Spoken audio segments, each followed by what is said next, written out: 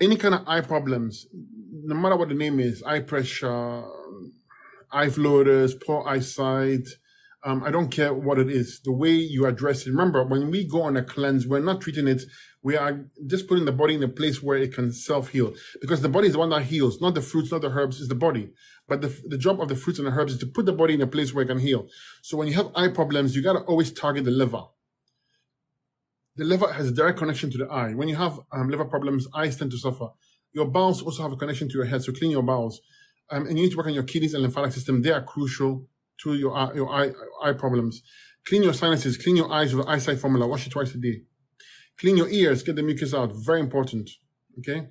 You also want to make use of herbs for your kidneys and lymphatic system. Get all the waste out of the body. If you do that, your eyes will start to recover, okay? Your eyes will recover. You'll be shocked, actually. You can also use castor oil here. It's usually for cataracts on your eyelids, but it has a general effect of cleansing the eye. You can also use poke root on the head region. The poke root will help move the lymphatic system and give you better relief for your eyesight as well, okay? So many options for you, so many.